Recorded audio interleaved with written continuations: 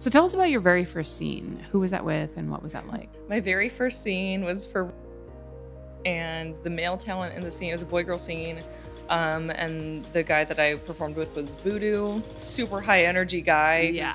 He's Canadian, I think. And Huge penis. huge wiener. Yeah. Huge. Because I remember it because it was like a month or so after we shot my first scene with him was when he did that whole thing where he like had sex with someone while they were skydiving. He's a really cool guy. Like it was a very fun scene. I think it was like kind of like a perfect first experience, you know?